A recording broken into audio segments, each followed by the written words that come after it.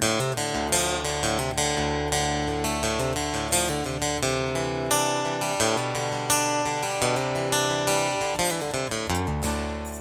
you ever heard of a guy named Lawrence of Arabia? Probably have. I mean, he's iconic. He's remembered in film, book, it's legendary.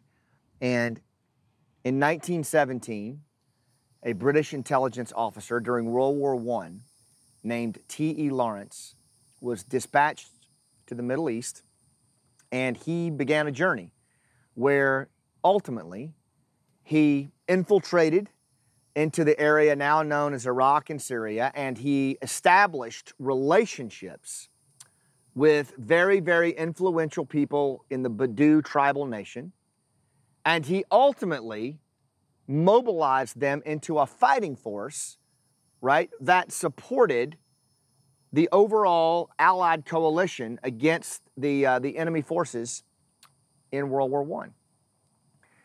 He used unconventional warfare, as we call it in special forces. But I've studied Lawrence for a long time. I used a lot of his principles and a lot of his insights and lessons learned as I wrote the Village Stability Methodology, and also as I wrote the book Game Changers, to highlight a lot of the best practices and lessons and, frankly, failures that we learned doing very similar work with the tribal folks in Afghanistan. And T.E. Lawrence, I believe, represents a skill set. His life, you know, he was a controversial figure, first of all, okay? And I get it. There's lots of folks who view him as controversial. Maybe he wasn't as successful as some thought. Maybe his methods were, you know, too rogue. I'm not really interested in getting into that. What I am interested in, and I think will serve you, is the skill set that he used to build rapport, to establish relationships, and ultimately loyalty with very disparate, distrustful, difficult to work with folks, and then mobilize them, galvanize them into a fighting force. Now, what he did, simplistically, was he created a vision. He told a story about the city of Aqaba.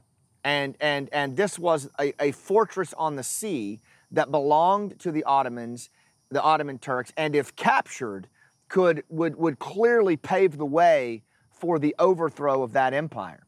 And he told this story in such a way that it won the hearts of the Bedou tribesmen that he was advising. And remember, these tribesmen, they couldn't even sit in the same tent together without pulling their knives on each other. But he found a way to connect them around a central thing. And that central thing was the crown jewel of Aqaba. And now Aqaba was thought to be an impregnable fortress that just could not be penetrated by a tribal force at all. But because Lawrence was a former geologist who had been in and out of Aqaba many times, and he knew that the vulnerability for Aqaba was not the sea. There were all these guns facing the sea, but rather from the desert, because the people that held that city felt like the desert was too foreboding for anyone to make that long trek and then be in fighting shape to take Aqaba. So they assumed risk to their rear. Well, who do you think could possibly make it through that desert, Wes? Nomads. And that was the story that T.E. Lawrence began to tell. And he told it again and again and again, and through each connection, and that narrative started to take hold. And it started to be a master narrative that other people started to tell, and they started to tell that story to themselves. And they started to create an element of self-belief. And ultimately, they bought into that vision, and not without challenges, they made their way across the desert, this Bedou nation, tribal nation, and this confederation took the city of Aqaba. And it created conditions for the Allied powers to focus their efforts in other places, and this was a huge economy of force. It relieved pressure on the Allies by mobilizing these indigenous people to do what would have taken thousands of Allied soldiers to do, and probably lost all kinds of rapport in the process. Now, I tell you all that story Not because like I want you to fall in love with, the T.E. Lawrence approach, which, I hope you do. But in that, I want to show you the return on investment that can be achieved when even one person applies the Lawrencian skill set to a disparate group of people who don't even want to follow. And it's that Lawrencian skill set that we use so heavily in rooftop leadership. I learned it as a Green Beret. I teach it as a former Green Beret to future Green Berets and other operators, but I also teach it to business leaders. And I'm telling you, I've done a ton of work in the social science world to look at trust, distraction, disengagement today. The enemy that we face as business leaders is that people are so disengaged and distracted, and there are rising levels of distrust. And that's not doom and gloom, that's just a reality. And as I look around the landscape, I see business leader after business leader defaulting to the coercive approach because I said so. Hands on hips, this is the way it's going to be. And in doing that, if Lawrence had tried that, they would have slit his throat.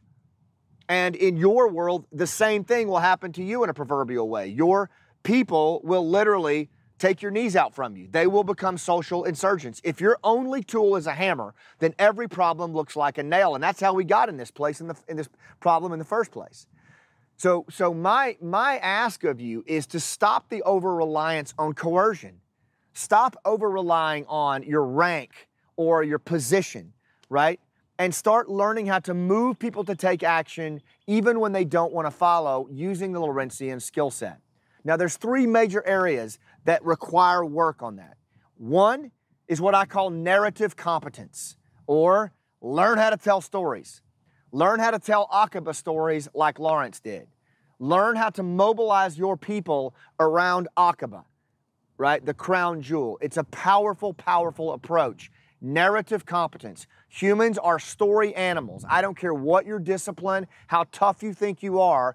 Humans are meaning-seeking, emotional, social creatures who are story animals. We make sense of the world through narrative, and the leaders who understand story will own the world, according to Steve Jobs. And it's absolutely true. Learn to be a great master storyteller. Two, learn to actively listen. The best storytellers on the planet are the ones who can listen. Harken back to your grandparents or folks from that generation, the greatest generation, the World War II generation. How good were they at listening? They were pretty good. They would ask a question that was thoughtful and open-ended, and then they would listen, and then they would repurpose that back into a story to the listener. That is a true skill. Some people have a little bit of instinct on that, but trust me, it's a muscle. It's a learned skill. Natural storytelling, natural listening only gets you so far in this trust-depleted age. Working on active listening is a skill that must be developed for leaders. And then finally, learn to be fully present when you're in an engagement, whether it's a key leader engagement with a tribal elder or whether you're sitting down with your teenager to ask how school went. Are you present? Are you in the moment? Are you on your breath? Does your body language reflect someone who really wants to listen? Are you hearing what's being said, or Wes, are you thinking about what you're going to say when it's your turn to talk? Learn to be present in the conversation. And there's a whole host of other Lawrencian skills that we teach at Rooftop Leadership, but those three should keep you busy for a while. A place that you can learn those is right there on our vlogs on rooftopleadership.com. And again, I think the reason I'm telling you guys this is, remember, we're social creatures. And the leaders throughout history who people have followed, bought from, and invested from are the ones that make the best connections. And the Lawrencian skill set will help you do that. The vlogs on rooftopleadership.com can help you do it.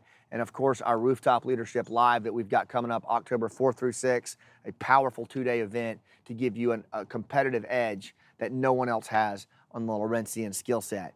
Go find Lawrence in your life and business. I'll see you on the rooftop.